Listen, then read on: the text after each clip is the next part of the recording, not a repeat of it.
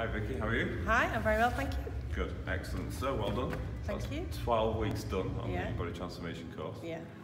What we want to do is I'm just going to ask you a few questions on the course and how you felt it went for you. So if we go back to the start, before you even did your first week, so like, just tell me how you were feeling in terms of the way that you felt physically, mentally, and so like what made you decide to do this?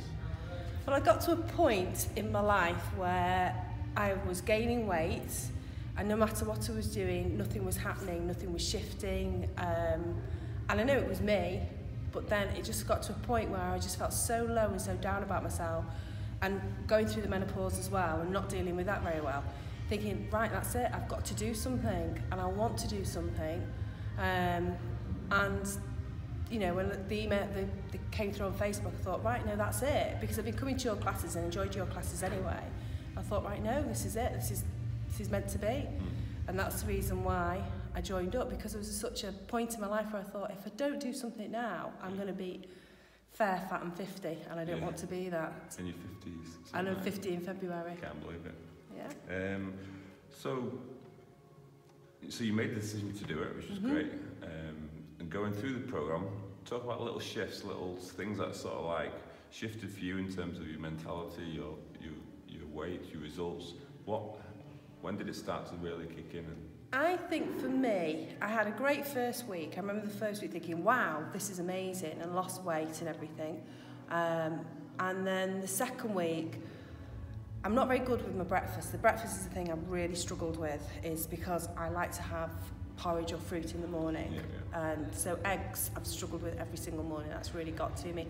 And bacon, I'm not a big bacon fan, and so I have struggled with that in the morning, I must admit. But I persevered with it, got over it, and then just got into my routine. So probably the second week I went to Amsterdam, so that was a difficult time for me. Yeah. Fell off the wagon quite badly.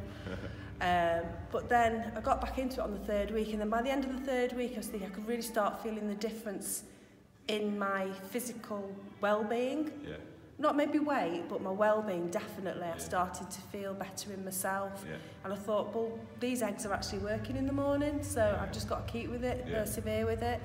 And then I sort of got to a goal. I get to like a Friday, and I think, right, on a Friday I could have my treats. Yeah. Because if I didn't do that, I wouldn't have been able to stick to it, to be perfectly honest with you. I wouldn't have.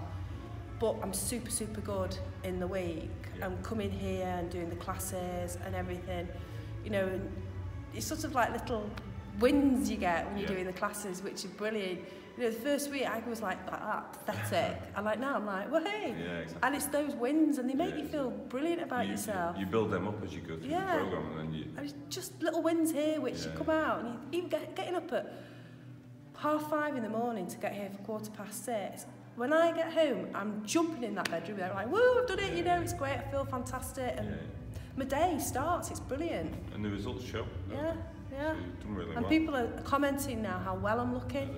Good. So, how are you feeling now? Brilliant, mega, looking forward to Christmas. And you go again? And I go again. Yeah. Another 12 weeks, and I'm dead excited by it. And I don't think I would want to give it up, to be honest with you. It's a bit scary.